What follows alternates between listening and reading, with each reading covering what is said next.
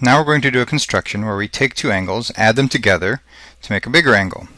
So the first step to that is to make one side of our big giant angle over here. That's the first step. Now we're going to do kind of what we did with the copy angle construction. You're going to take your compass and set it to some size which is convenient for you. Some size which is not too big, not too small. And come over here. I'm going to make an arc. And make an arc. And for these two, it's important that they cross. They intersect our two sides over here. But for the third one, I need to make it big enough to accommodate both A and B. So in your head, you have to come over here and mentally picture what happens if I add A to B. It's going to be, somewhere in this, it's going to be pretty obtuse. So the arc you make on this side has to be fairly large to accommodate that. So we're going to make a very large arc to accommodate what I'm going to need to do. Once I have that, I'm going to come over here and I'm going to measure A. And once I have A measured, I'm going to come over here and I'm going to mark it off. With A marked off, if I had just continued this, if I just connected these dots, this would be A over here. I would have copied A, but I'm not trying to A. I'm trying to do A plus B. So now I'm going to come over here. I'm going to open up my compass to be length B. And once I have those intersection points measured, I'm going to come over here, and where I stopped A is where I'm going to start with B. So I'm going to start, I'm going to put this over here. So this part over here is A, and this part here over here is B.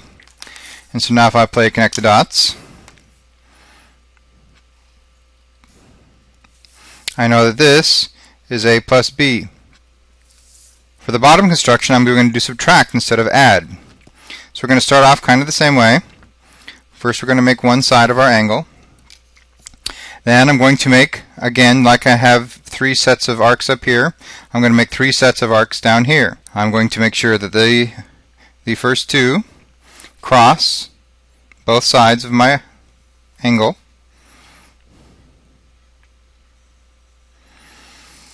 Once I have that, I'm going to come over here and make an arc big enough to handle C, slightly obtuse. And I'm going to start with C because I'm doing C minus 2D, so I'm going to start with C. I'm going to copy C.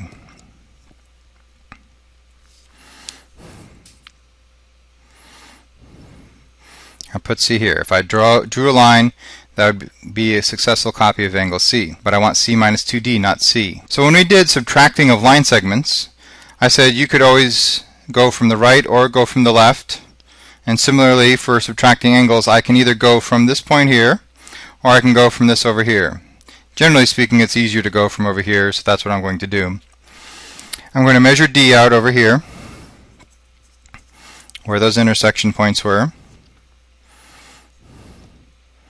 And once I've measured out D, I'm going to come backwards. Instead of adding on to where I started from, I'm going to subtract. I'm going backwards. So I'm subtracting this way, and I'm going to subtract 2 of them.